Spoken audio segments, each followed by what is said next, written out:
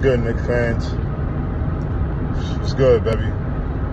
Knicks talk raw and uncut, man. Back with a quick update. Real quick, man.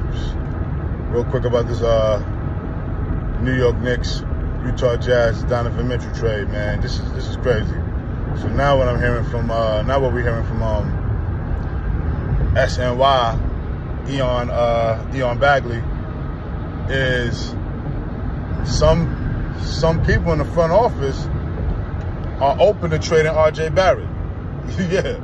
Some people in the front office are open to trading RJ Barrett. Bad move. I'm telling you right now, man. I'm telling y'all motherfuckers right now. If we trade RJ Barrett, we lose the trade. I'm telling you this right now.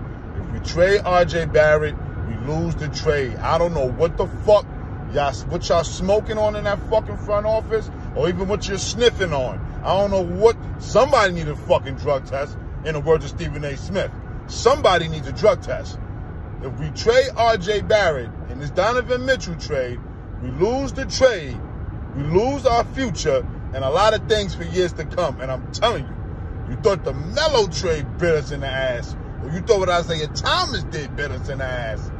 If you trade RJ Barrett, oh my God, it's gonna be fucking mayhem. And I'm telling you this right now, y'all better reconsider. So whoever's in that front office that's open to trading RJ Barrett, fuck y'all and fuck out of here. Leon, you got the final call. James Dolan, if you gotta step in, step in. Nah, don't do that. If we trade RJ, we lose the trade. All right, y'all. I'm on my way to work. Knicks talk. Trade out.